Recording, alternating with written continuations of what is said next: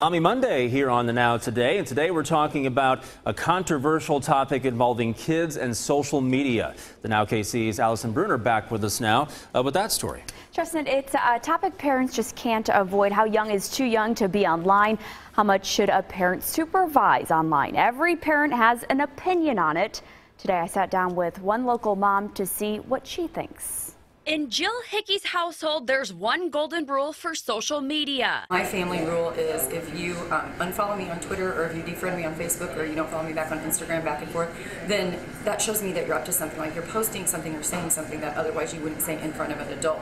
Jill has 4 kids ages 6 to 17, and keeping an eye on their social accounts is now just business as usual for her as a parent. It's my reading in the morning. I check everybody's timelines, I check everybody what they posted. Luckily for Jill, she's a social media guru herself, and she uses her expertise to monitor her own kids. If they unfollow me on Tattle to Daddy, I said there must be something going on because I got an unfollow or a defriend, or I got a block for a moment. Today, when it comes to knowing what the kids are up to, the internet is where they're hanging out.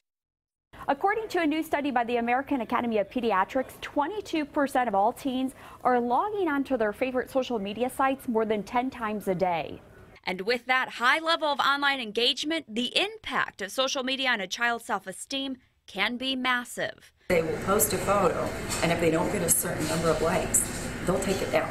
We don't want to overshare and create a generation of narcissists. But at the same time, Jill reminds her kids that their posts are a reflection of who they are. Again, I've tried to instill the honor system. If you post something or if you say something, it's a reflection on you and this family and the way you were raised. Jill encourages parents to be on the same platforms as their kids and get involved. Jump in there and be on it yourself. Come to Twitter, people. Come play with us. It's very fun.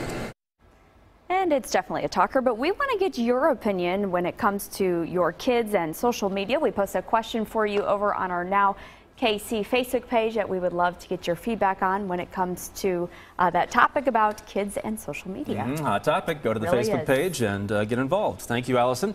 Still much